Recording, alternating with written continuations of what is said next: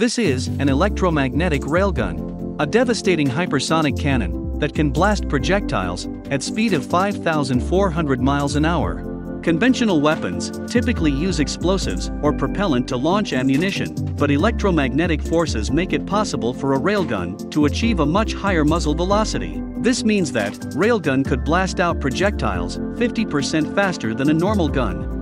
It can hit ships over 130 miles away with pinpoint accuracy and tear through armored hulls like a tissue paper.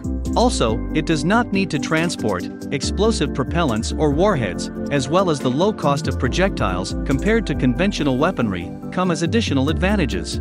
But there's a problem. To fire, the gun needs 25 megawatts of electricity, while most warships only produce 9 megawatts of electricity. Railguns are still very much at the research stage, and it remains to be seen whether or not they will ever be deployed as practical military weapons.